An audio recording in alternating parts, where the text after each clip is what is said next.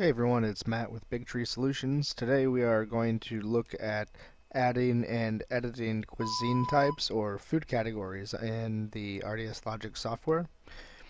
You'll see when I go to an RDS Logic page and click on restaurants, we'll see on the left hand side the cuisine types available, as well as the zip codes available and the style of delivery or takeout available here. So quickly, I wanted to explain how you would add or remove areas or cuisine types here from your system. So a fair amount of them come standard with the software. The standards like Italian, pizza, Mexican, Chinese. We'll go in here to our admin dashboard and we'll click on restaurants. We'll select our location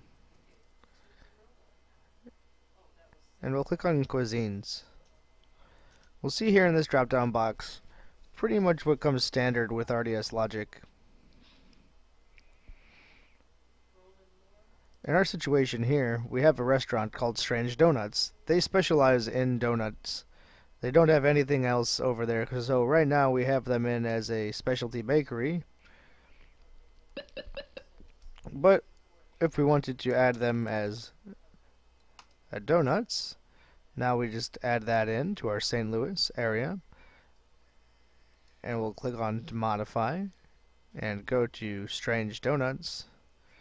Scroll down to the cuisine type selection area and apply through the newly created cuisine type. Click Save, and now when we navigate to our customer facing front end of our RDS Logic instance and refresh, we will see we have donuts available here as a cuisine type. We can select that,